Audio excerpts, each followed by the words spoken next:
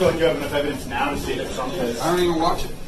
You don't pay attention to the facts as they come out? No, because we'll have a trial, and all we'll do is sit in the Senate for 6 weeks potentially and do nothing but hear the facts. So as a senator on the Senate Intelligence Committee, you don't pay attention to the facts I mean, I read the and the headlines materials? No. Just the headlines? You don't, not yet. Any of the documents that have come out?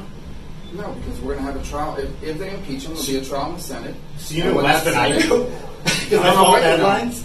Because I don't know what you know. I know enough to see that if I had done as a private in the military, 1/1000 of the things that Trump had done, I'd be spending the rest of my life for level. If the President of the United States, the Commander-in-Chief, has invited a foreign adversary to attack our democratic processes, has not just invited him, but bribed him with congressionally approved military aid. Yeah, that's your assessment. That's in the transcript that he released. He admitted to it. Mulvaney admitted to it. He said we do it. He said we do it all the time. Well, were you not? I mean, you haven't read any of those documents? No, Mick Mulvaney's not being impeached. You're talking about the president, and the bottom line is that we're going to have. I mean, I don't understand, but we have a process for this. So, do you believe it was a perfect conversation?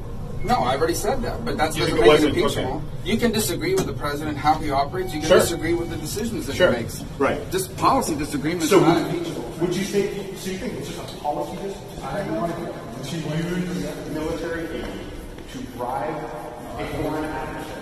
At this point, I honestly don't know what's worse. The fact that Trump used American taxpayer dollars to bribe a foreign country into doing a political favor for him in the next election, or the fact that Republican senators who aren't even involved would nonetheless contract every shred of their dignity to defend his behavior. Marco Rubio apparently doesn't seem to mind either one, as he twists himself into pretzels to avoid acknowledging the blatantly obvious, that no, it's probably not okay for the President of the United States to embroil himself in an international extortion scheme for dirt on his political opponent. Rubio starts off by claiming ignorance, that he doesn't watch any of the news, that he hasn't seen any of the testimony, won't read any of the articles because what's the point when he'll just be a juror in Trump's impeachment trial in the Senate? In other words, this is a politician who gets paid $174,000 a year from our taxpayer dollars to be a politician whose defense is that he hasn't bothered to follow the impeachment of the President of the United States. And look, I'm not gonna try and tell Marco Rubio how to do his job, but you think that, staying up to date on the basics of the leader of his party's bribery scandal and subsequent indictment that's only happened 2 other times in American history might be, I don't know, moderately relevant? And look, this should go without saying, but Marco Rubio, a United States Senator, clearly knows what's happening. It's just that the GOP's position is so egregiously indefensible that literally the only option here is just to play pretend and act like you don't know what's going on. Because if he did have to defend his position, the only answer humanly possible is no, are you out of your mind? Of course it is not okay for the President of the United States to bribe a foreign country into doing his political bidding. But because that would take a modicum of a spine, we're instead left with Donald Trump, impeached, didn't know anything about it. Rubio then tries to cast doubt on Trump's actions by claiming that the very basis for his impeachment, him leveraging military assistance on political favors, is simply one way to assess the situation. Except it's not so much an assessment as the assessment.